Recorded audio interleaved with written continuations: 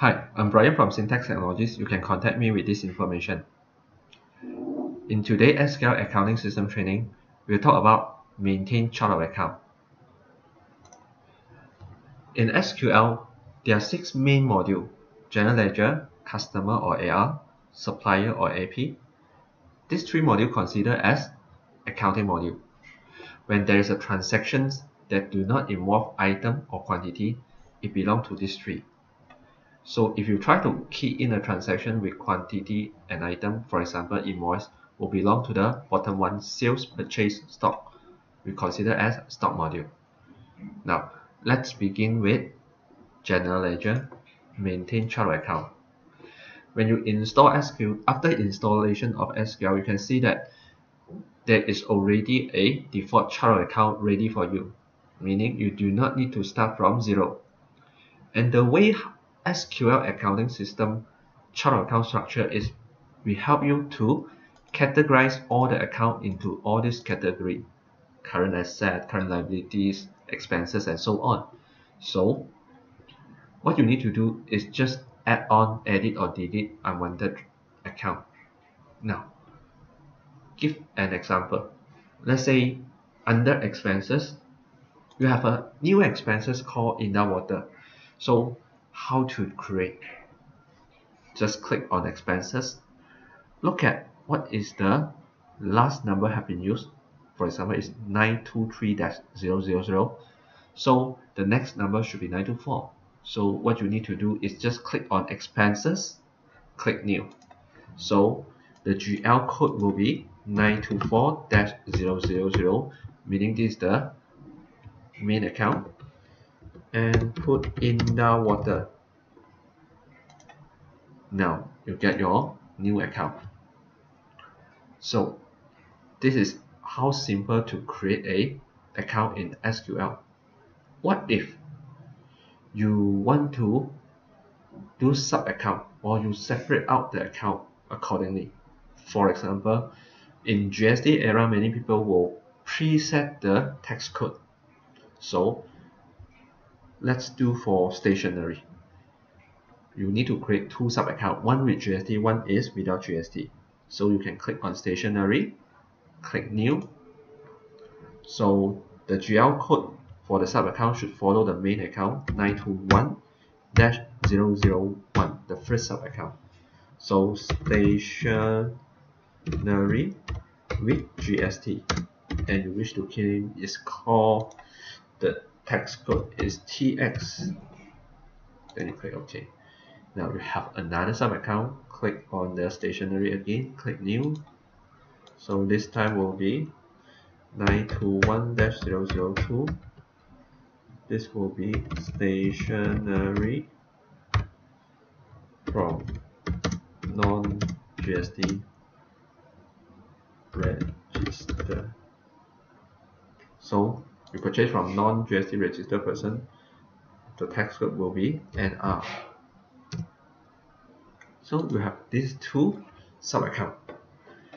Let me show you how this works. For example, you want to do a payment voucher for stationery. I'll teach this cash book entry payment voucher later on. What I want to show you in SQL, the account code is not important, because you can use the description stationery to select account. In this example, I can select stationery with GST, and you can see the tax code is auto show. When I select stationery from non-registered, the tax code will appear accordingly. So it is advisable for you to preset the tax code. Else, what will happen is, let's say we use a account called printing. So you can see there's no tax code come up, meaning that the user need to manually go and select which tax code to be used. And this is not easy for a person that not very familiar with GST tax code.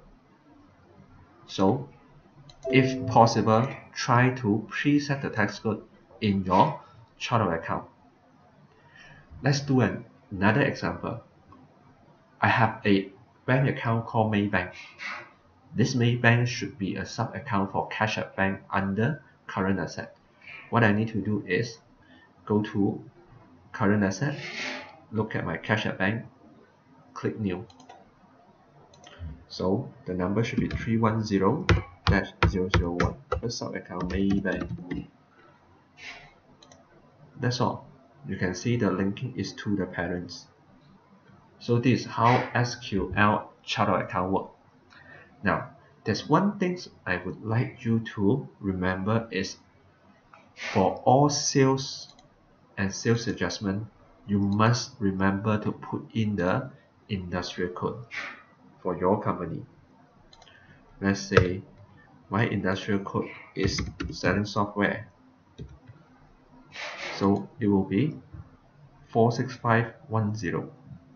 So do it for all this 46510. And discount allowed also need to do. This is because for all output tax, you need to separate according to different industrial code and appear inside your GST-03 submission form. So, meaning if you have multiple industrial code, you need to create multiple sales account. So do remember this. That's the only important thing you need to remember under maintain chart of account. So that's all for today. If you have time, do drop by at my Facebook. It's at facebook.com/syntaxtechnologies to like my page, so you can have all the latest information regarding GST and also SQL accounting system. Or you want to watch previous tutorial video, just go to my website syntax.com.my, click on the YouTube, and you can see all the tutorial video is ready for you. So again, I'm Brian from Syntax Technologies. Thank you.